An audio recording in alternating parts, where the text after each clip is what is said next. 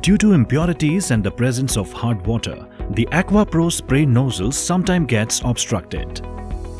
Here is a step-by-step guide on how to clean it effectively. Step 1. Prepare the workspace. Place a towel or cloth beneath the faucet to catch any falling parts. Use a wrench, vinegar, a toothbrush and a soft clean cloth for cleaning the nozzle components. Step 2. Remove the nozzle.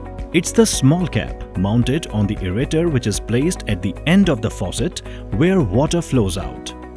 To loosen and unscrew the aerator along with spray nozzle, use a wrench and turn it counterclockwise. Gently use the wrench, otherwise this might damage the chrome of faucet. The Aqua Pro Spray Nozzle consists of a restrictor plug and strainer.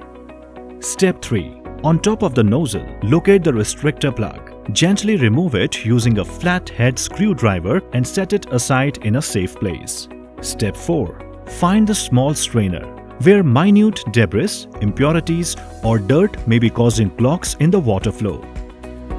Step 5. Take some water with vinegar in a bowl and dip all two components for some time. Avoid using harsh chemicals or abrasive scrubbers such as industrial cleaners or heavy-duty sponges. Step 6.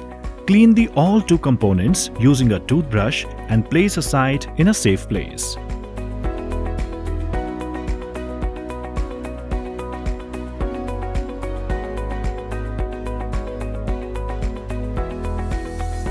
Step 7. Once fully dry, reassemble the nozzle components correctly.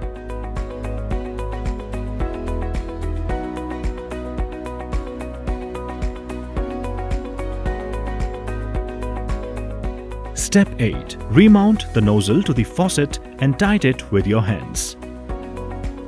And there you have it, a clean and unclogged faucet ready to use.